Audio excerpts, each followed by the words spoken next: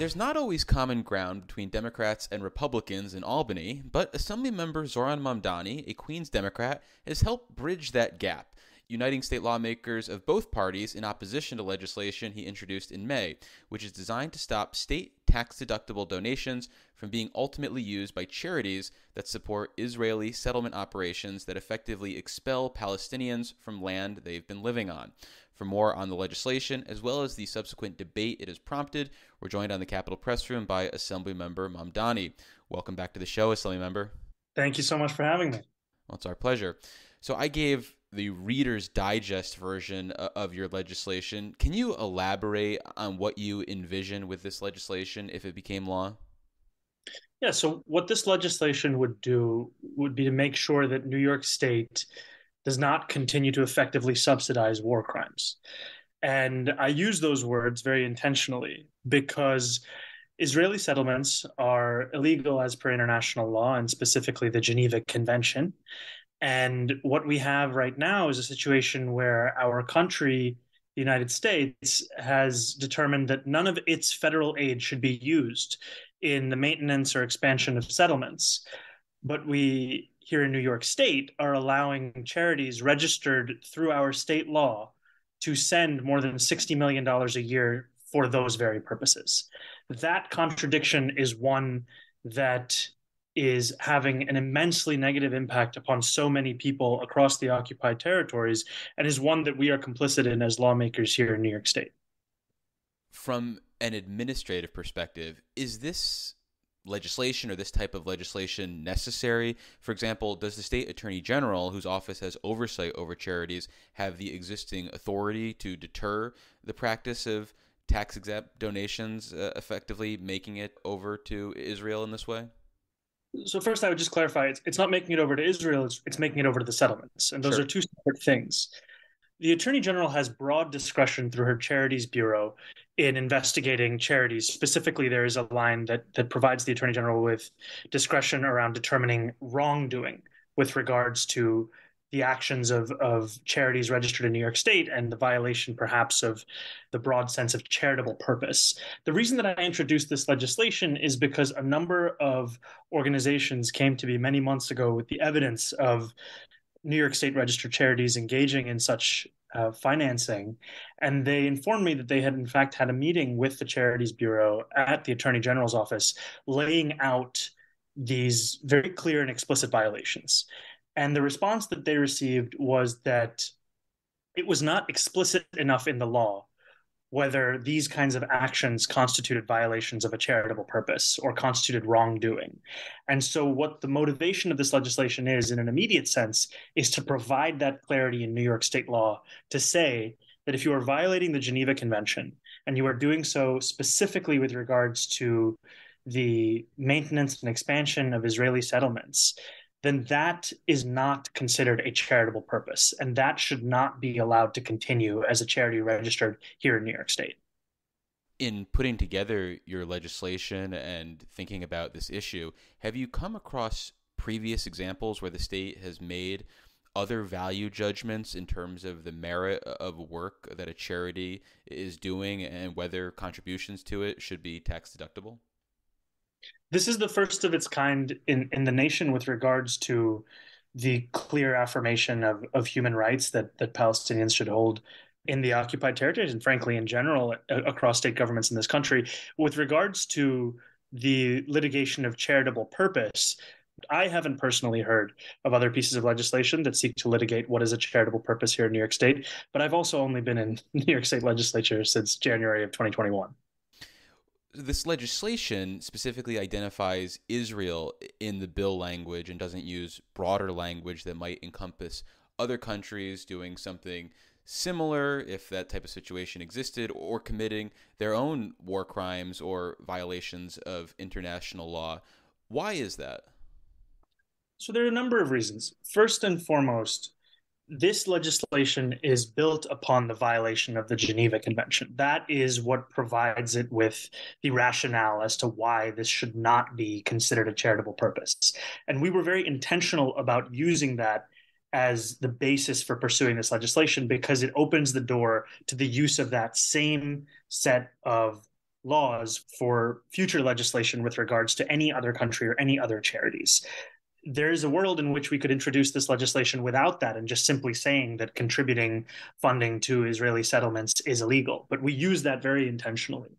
The second point is that what I have found time and again is if you are not explicit with regards to the actions of anything to do in relation to Israel, then you cannot be confident that any of the law or the policy will actually be applied to the very reasons that you introduced this in the first place. I mean, if we look at the origins of this legislation, there was a response from the Attorney General's office that this was not explicit enough in the law. So we were seeking to meet that very concern. One thing that I have heard time and again is that this legislation is singling out Israel, and it's unique in doing so. And what I would say in response is that I am not the person who came up with the idea of singling out Israel. If anything, this country singles out Israel with $3.8 billion in military aid every year, something that no other country receives from the United States to that extent. This is a legislature which has for many years introduced legislation seeking to chill the free expression of those looking to support Palestinian human rights. We have a controller who once Ben and Jerry's said that they would stop selling their products in the settlements. Our controller, Tom DiNapoli, pulled out New York State pension funds from Unilever, the parent company for Ben and Jerry's. This is a legislature where on quite regular, if not annual basis, we have a number of legislators who go on a trip to Israel. And so time and time again, it is a unique part of political life here in New York City and New York State. And so this is a response to say that there has to also be accountability and consistency when it comes to the foreign policy of this country, which is stated in opposition to settlements, and the actions of our state, which are permitting those very settlements to continue. Because and I want to be very clear in that $60 million is in and of itself a sizable amount of money, but its significance doesn't simply come from its scale. It also comes from the fact that more often than not, this funding also constitutes the majority of the operating revenue and funding that these Israeli settler organizations receive. So without this funding, there are entire organizations that may not be able to continue operating in the manner in which they are. And I'll give a couple examples. You have an Israeli minister by the name of Smotrich, who was most prominently in the news by his calls to wipe out an entire town, and he was rightfully widely condemned for that. He founded an organization called Regavim. Regavim is an organization that over the past 3 years, from 2019 to 2021, the number one donor to Regavim was a New York State registered charity called the Central Fund of Israel. In those 3 years, 35% of all of Regavim's donations came from the Central Fund of Israel.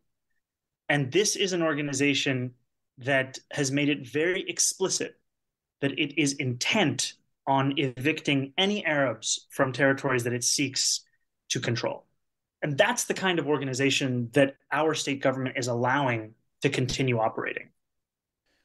So going back to the original question, though, in terms of the language, and you kind of brought this point up, though, in your answer, the Attorney General's office has said their hands are tied to a certain degree. So if another situation was to emerge where someone was found to be violating, say, the Geneva Convention, why not write the bill in a broader way so that it would just apply to charities that are maybe supporting activities that are in violation of the Geneva Convention? That way you don't necessarily need to revisit this issue every legislative session when you find more examples that require action, and also you can avoid the sort of political sensitivity of Israel.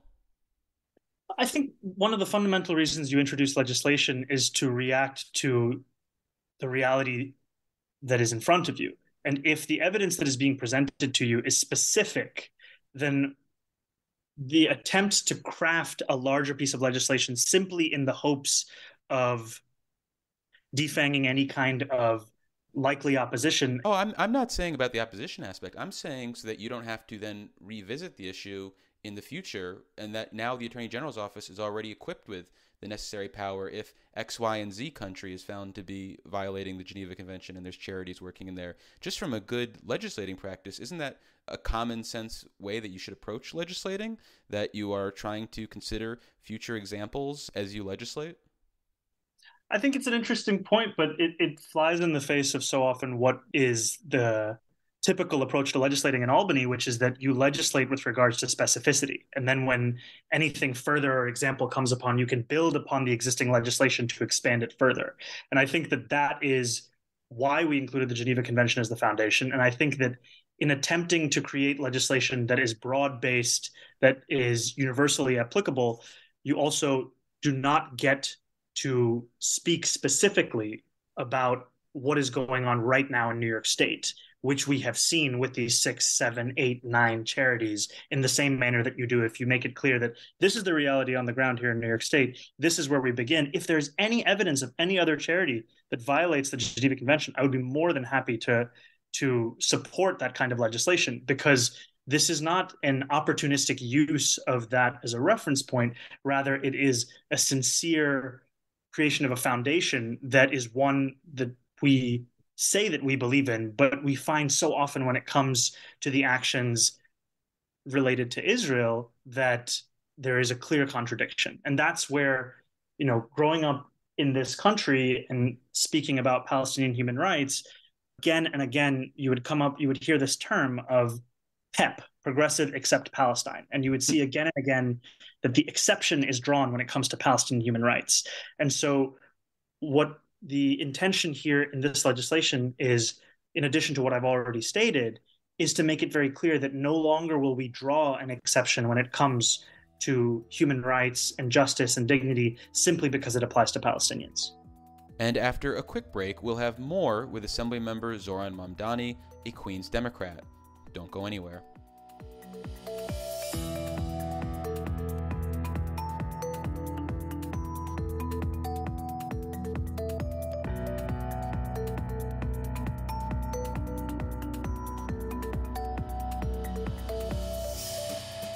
Support for the Capitol Press Room provided by the New York State AFL-CIO, a federation of 3,000 unions fighting for working people by keeping New York State union strong. Visit unionstrongny.org for more information. For listeners just joining us, we're continuing our conversation with Assemblymember Zoran Mamdani, a Queens Democrat who's pushing legislation designed to stop state tax-deductible donations from being ultimately used by charities that support Israeli settlement operations that effectively expel Palestinians from land they've been living on. When you think about New York and engaging in international issues, do you think we should be taking a more active approach in terms of our values and the judgments that we put on other areas? For example, should we also be thinking about prohibiting the sale of products that are made in countries with unsafe working conditions or whose leaders are potentially violating the Geneva Convention or doing other things that are contrary to New York or American values? Should we stop at just legislation like yours, which deals with tax-exempt donations? I think that we should legislate in a manner that makes our practices consistent with our political beliefs. If we say that we do not believe that settlements should be receiving funding, then we need to ensure that our state governments are practicing the same approach in the policy that they're setting. And, values are very cheap if you don't actually follow through on holding them.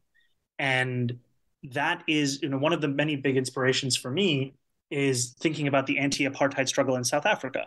And one of the key reasons why that apartheid regime fell was because of the solidarity that was exhibited by so many, including here in Albany, in thinking of Al Van and Roger Green, who were some of the most outspoken advocates of taking American funding and pension funding and New York State kind of complicity in the apartheid regime and ending it and starting a new chapter of actual solidarity. So I would say yes. I don't think that we can say here in New York State and in Albany that we can only focus on the matters that are explicitly taking place here within the borders of our state, when in fact we know that especially New York City is a global capital. And the laws that we have on the books in the state have a lot to do with the actions that exist outside of it. And we need to understand and reckon with our complicity in the violations of international law and things of that nature when we are crafting our laws. How far, though, do we have to go when it comes to exercising and actually living our values? Because that could be a pretty uncomfortable situation if we were to say, ban products that are made in China because of the country's treatment of the Uyghur population, for example. So is there a clear line? Is it like pornography? I know it when I see it in terms of where we need to stand up. How should we think about it? I don't have an answer for you in this moment that can definitively outline where to pursue and at what point until. But I think that at the very least, there should be a consistency with regards to what our federal government's foreign policy is and what our state's domestic policy is. If the two things are in contradiction, then it is a clear example of a place where we should act. And that is what this legislation is about, is bringing the two things into one. In so much of the pushback, you may notice that almost all of it, if not all of it, never says the word settlements. It always says Israel. It never says the word settlements. And part of that is very intentional in that settlements in and of themselves cannot be defended. And so much of the opposition and the pushback is seeking to distract from the legislation itself and mischaracterize it in a manner that the entire conversation becomes about that description. The presidents of this country, more often than not, whether we're talking about Biden, Barack Obama, George W. Bush, George H.W. Bush, Bill Clinton, they have said that they are in opposition to settlements, and that's the official policy of this country. But to introduce legislation that simply ensures that our state is consistent with that has been treated as such an illegitimate piece of legislation when in fact it is seeking to simply bring consistency to our law and our positions. What do you think it would take for Palestine and the Palestinian people to wield the same levels of soft power in Albany and throughout New York that Israel and supporters of Israel are able to wield? Is it a question of time? Is it a question of money? Is it a question of just the way people see people look like themselves as opposed to seeing people who might not look like them in the halls of Albany? How does that dynamic change? I think the dynamic changes by making it clear to all New Yorkers that their voices are respected and they are heard here in Albany. And what I mean by that is that 2 years ago, there were mass protests across New York City, protests in Sunnyside, Queens, in Bay Ridge, Brooklyn, in Midtown, East and Manhattan, where tens of thousands of New Yorkers took to the streets in support of Palestinian human rights. And yet, so many of those same New Yorkers do not feel like they have a role to play when it comes to state politics. And I can tell you, as somebody who got into politics through advocacy for Palestinian human rights, that it can be quite disempowering when thinking of how can I have an impact? How can I have a role? Because you're told, actually, this is a federal policy. If you want to talk about the military aid, actually, this is, you have to contact your one congressman, or there's this other congressman. You start to wonder whether you can have any real material impact on this conversation and these policies at all.